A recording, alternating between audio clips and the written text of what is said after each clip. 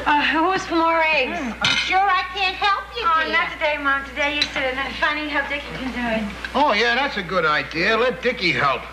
You know, the last time I seen him raising his hand around here, he was testing his deodorant.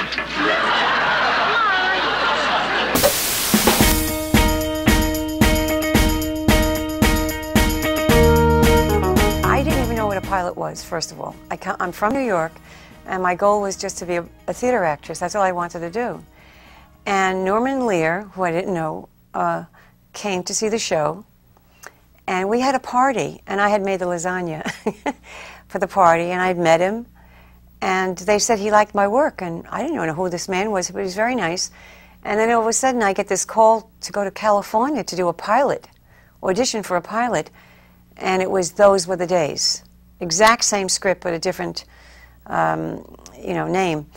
And it was with Carol Arcana. And I tested for it, and I wanted to go back home. I didn't want to be in a series. I didn't even know what it was. I just didn't. My mind wasn't there.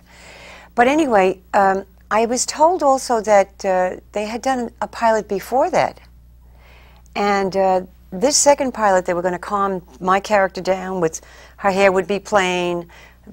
My husband wouldn't be way out like Rob Reiner was, and they got this football player. And we did it. I thought it was a great stage play. I loved Gene Stapleton.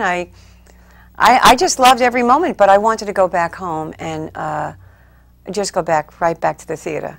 And then I found out later on that Norman Lear was doing it again, recasting it. It was for CBS now, because that was for ABC.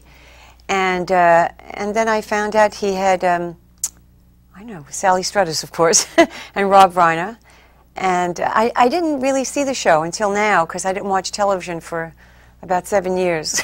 I just wanted to study my craft and not look at myself. But I have to say that Sally was much better than I. She was prettier, she was cuter, and she looked just like Carol Arcana.